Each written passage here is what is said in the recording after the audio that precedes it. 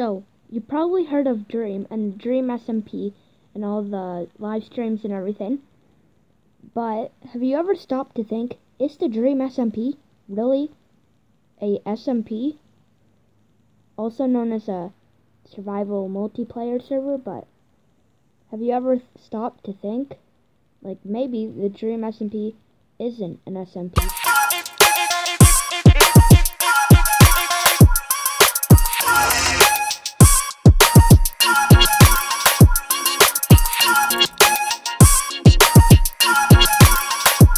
Dream SMP is basically a scripted Minecraft story. It's like Minecraft story mode, but Dream made the story. So they have a ton of OP items early on in, and they have like a lot. Like, have you? This is just Technoblade's like chest plate. So yeah, this is Technoblade's armor. He's got Mending, Protection, Thorns, and Unbreaking 3. Like, that would take me a long time to make. You'd have to be seriously dedicated, and I'm pretty sure Technoblade's not that dedicated to the server. But if we look even more closer, Dream has cheats on the server. On a live stream, he showed that not only did he teleport out of the prison that he was in, he also even hanged out with his friends outside of the prison.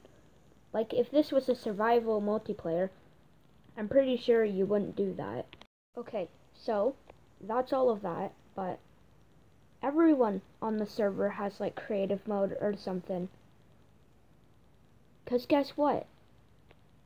Look at the map for the server.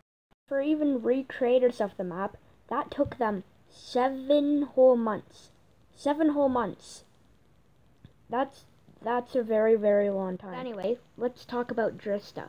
So Drista is Dream's sister, who has access to spectator mode, and when she was in spectator mode with Tommy in it, she went through the prison, and we saw command blocks, and there is command blocks on a survival server. So that's 100% proof that the Dream SMP is not a survival server, and Dream and everyone else did not all get the stuff officially. So, what do you think? Do you think the Dream SMP is a survival server, or do you think they all got everything fairly? Tell me in the comments. I'll be replying to every comment.